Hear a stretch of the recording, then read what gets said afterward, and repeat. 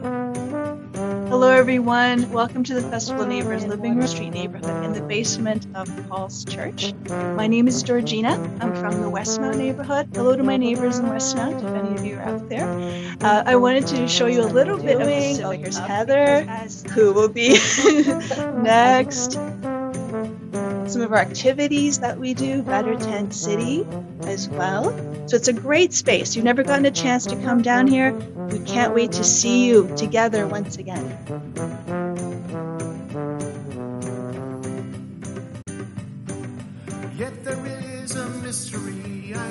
Hi everyone, I hope everyone is having a great day so far. I'm a co-op student from the University of Waterloo. I just want to share with you our plans for the day. We're going to be showing a few videos and announcing some prizes, as well as recognizing some neighborhoods that have put in extra effort this year. And I would now like to turn this over to John McDonald, the founder of the Festival of Neighbourhoods. Thanks kindly, Hannah. So welcome everyone.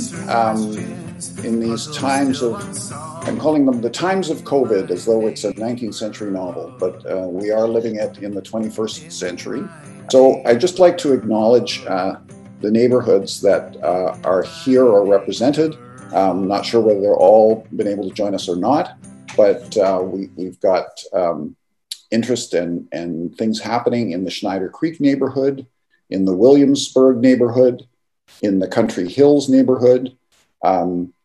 Daniel Kemp is joining us from Henson Shaving. His neighborhood is Kitchener, which is wonderful. Laurelwood, the Auditorium neighborhood, Country Hills, Westmount, Lydia, Nadine Green from A Better Tent City, a wonderful neighborhood. The downtown neighborhood itself, as represented, I believe, by the mayor, Cherry Park, Forest Hill, Central Frederick, the Alpine neighborhood, and Huron, the North 6 neighborhood, the Victoria Park neighborhood, the Old Berlin Town neighborhood. Myself, I live in the Innovation District, and I'm one of an increasing number of people who are living in and around that district, and will hope to grow that neighborhood. And Alexandra is in Activa.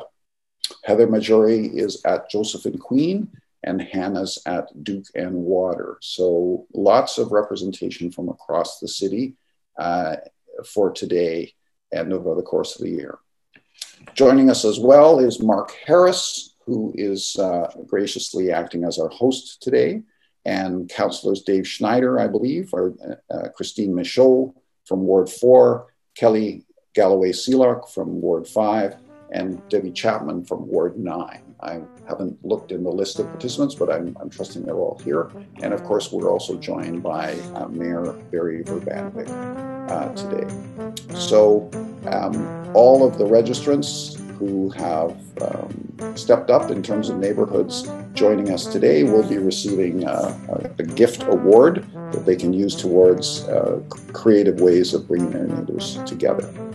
And with that, I think I'm going to hand it over to Alexandra, who is going to provide the territorial acknowledgement. Cheers, and let's have a great one. We're meeting on the traditional shared lands of Haudenosaunee, Atavarandaran, and Anishinaabe peoples.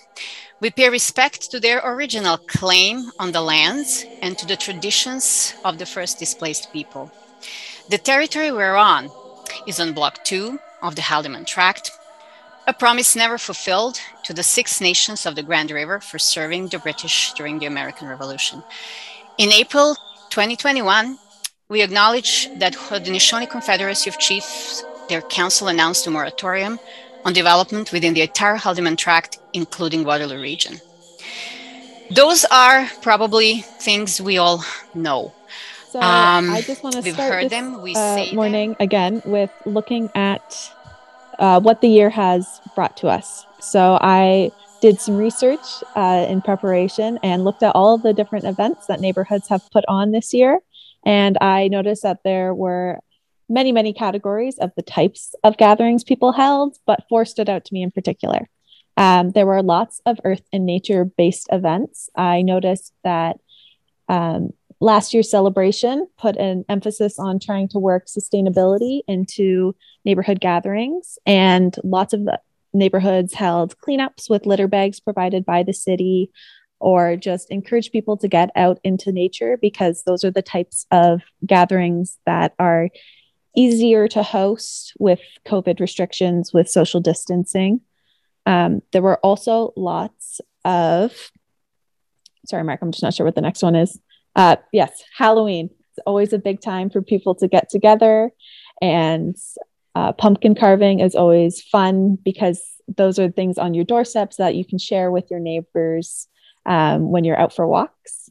Also, lots of contests for decorating and dressing up. And music. Music was a big part of bringing people together in the past year, because again, you can enjoy it at a distance, and it can be heard even if you're blocks away. And it's a big thing for celebrating. So that was really nice to see lots of porch parties and just music nights in general. And lastly, the holidays. Always a great time to get together with the people you know, be it family, friends, or neighbors. So there have been some bucket lists. These are from last year.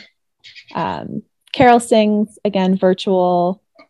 And yeah, it's just been great to see what the neighborhoods have hosted this year. We'll look into some in particular. And, so we're coming at you today from our set, which is a living room. And this was something we created to create space for people to reflect upon and to story share around how COVID was affecting them. So we're going to share with you a video. I'm going to let the video do most of the speaking. There was 4 neighborhoods that we engaged with on this project. We actually engaged here at the SDC in our Civic Hub in the Great Hall, where we are right now, with Shiv Tower, who did an amazing event around breathing. Then we also went to a Better Tent City. We went to a community garden in the area. And we also celebrated with Bring on the Sunshine this year. And that was our first one.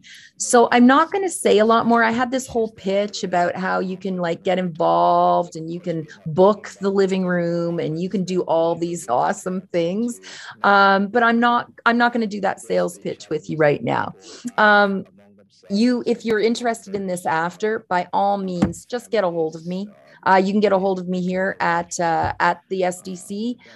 You can also contact me by phone, 519-404-2019, and Heather at waterlooregion.org.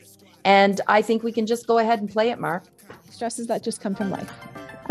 So next we're going to be going into a video that the Williamsburg Community Association made, that they call a year in review. So just looking at what they've done in the past year. It was hosted by Laura, who began as a volunteer for the Williamsburg Community Association when it first began in 2008, and has become increasingly more involved, helping with newsletters and other social media. And then in 2010 was hired to be program manager. She really sees the importance of making connections and helping people make those connections. And shares all the benefits of it. So we'll just go right into that video. It's not overly too long. So since we're together, we might as well say, would you be mine? Would you be mine? So I'm going to hand it off to Laura and Nadine, who were the ones who participated in the exchange. A bit of background. I've lived in the Auditorium neighborhood for the last 23 years. I was on the board for many years at the beginning.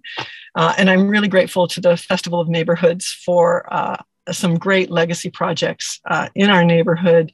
This exchange, it started with a walk. We had 2 beautiful walks. We walked through the neighborhood, my neighborhood at home where I live, and then Suzanne joined us and we walked through a Better Tent City. And we had some great conversations about the places we live and about our neighbors. And it was really powerful for me. I'm privileged to be. I love the neighbors. I live and work here. First, I should say my name is Nadine Green, and I'm the site coordinator of a Better Tent City. I've been living at a Better 10 City since it began April 20th, 2020. Thank God he did, because he built the patio for us. God is working. And the neighbor, I love being here. I'm coming to you live from my tiny home. As you can see, in the your Jamaican flag neighborhood? up above. What changes have you seen? How long have you lived in your neighborhood? You know, I live in the Westmount area. I'm in Belmont Village. I've seen a lot of changes over the years in how the businesses have come in and some businesses have left. So if I was going to take you to my neighborhood, Belmont Village, I would take you to the Sconery. I would buy you a scone. I would take you to the Iron Horse Trail. I would walk you uptown. I would show off all the great houses in the Westmount area. You know, I'm really lucky to have all these things to talk about. I also talk a little bit about the changes I've seen and maybe some of the worries I might have about my neighborhood, because that's a genuine experience, okay? So we're going to take a little bit of time in our breakout rooms. It's going to be about 6 or 7 of you, and hopefully you've had a chance to really start thinking about it as it's been going on, about what makes your neighborhood special and what you want to share. So think a little bit, we're going to take a little bit of turns in our breakout rooms. We're going to share maybe 1 or 2 things about your neighbor that you want to share. Also think about which neighborhood did you want to learn more about. Sometimes I think I should learn more about the Cherry Park neighborhood. It's so close to where I am, and I really just go there for the festival. So shout out to Cherry Park neighborhood. I want to visit your neighborhood soon. So we're going to break out into our rooms now.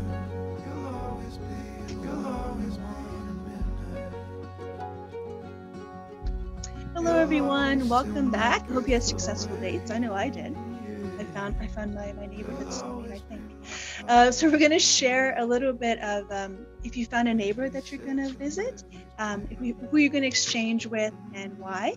And feel free to enter in your email addresses in the chat if you found a person to neighborhood date.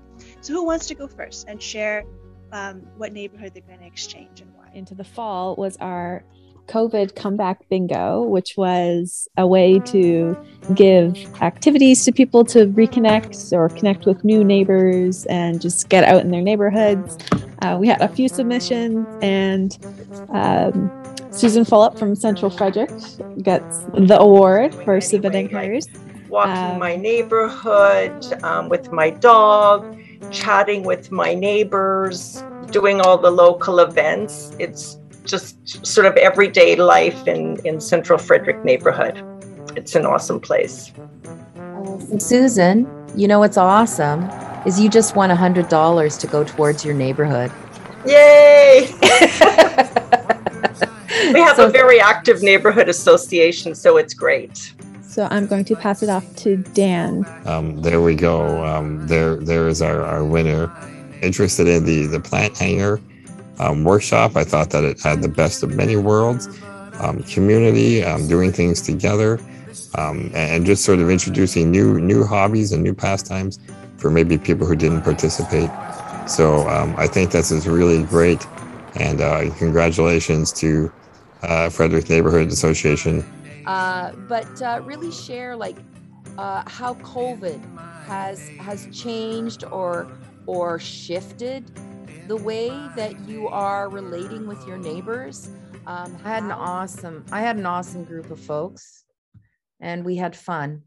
At least I had fun. I don't know if they had fun, but I had fun. So whatever. I was wondering if Bill would be willing to reflect back. Changes. Well, responding to COVID, of course. But this notion of using Zoom as a way of bringing people together, great. Video conferencing. The idea of meeting outside instead of meeting inside at the Cherry Park entrance, a great idea. I of course, spoke from Country Hills perspective about the community gardens. I think we're very adaptable. I was saying that at first it felt like we really were going through something together when COVID first started, that there was a real big sense of community and encouragement through messages and being outdoors. And then everyone got COVID fatigue and they don't want to go to any more Zoom meetings, and none of our event spaces are available and you can't meet up in person. And even outside, it didn't really feel safe for a long time. And now that, hopefully we're getting near the end of it with the vaccines and things are getting a little bit back more to normal, that I feel like we're becoming more the community we were 2 years ago again. Yeah, we had in the Victoria Park neighborhood, we went online with Zoom, and we found that we were having more participation at our meetings, like more people were actually attending, and then in the actual meetings there was more discussion, and we used Zoom also to host a couple of community educational sessions. One was around and to bring other people in who had different concerns. So one was around use of the trails, and especially the Iron Horse Trail, as it started to get very busy with walkers and cyclists and people on motorized scooters and so on. And so it was a really good chance to get everybody in the community to participate in that. And I think that there were maybe 20, 25 people that were on that Zoom call with Niall Lobley from the city. So we have one of the biggest gardens in the city. We're just over 12,000 square feet with 70 different garden plots.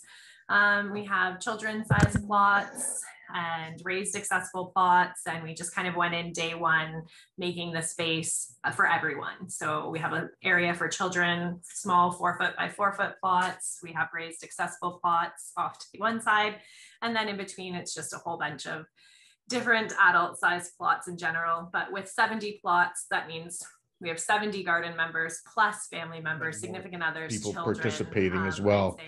As our community continues to grow, certainly there's changes that we're all working through in terms of balancing intensification, while also looking at how do we provide for additional green space and additional amenities to support those changes that are happening.